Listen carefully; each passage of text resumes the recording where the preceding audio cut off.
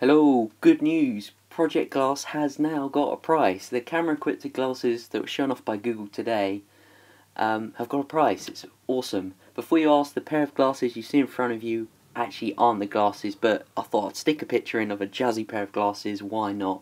Now, these glasses are still in development at the moment and they won't be ready for the general public, but they have released a early adopter pair of glasses which developers can pre-order called Explorer Edition.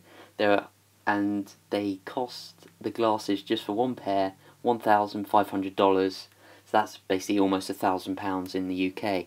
That's quite a lot, but I mean they are pretty awesome. So any developer can get their hands on them, and you pre-order it, and they're available early next year. On the side of the glasses, just moving on, there is a touchpad for control with a display positioned over one eye, so you can see things. But the details about some things about glasses are still pretty vague. But Google did say they have multiple radios for data communication and a gyroscope, so the glasses, so you can tell your position and orientation and things like that.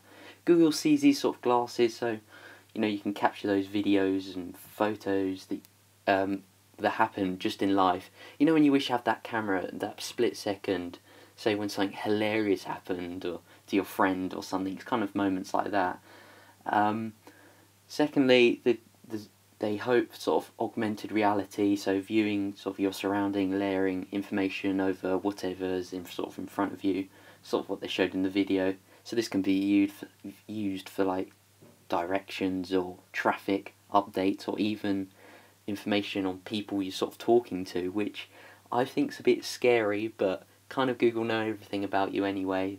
But anyway, guys, would you pay this much for a pair of glasses? Thanks for watching, and goodbye.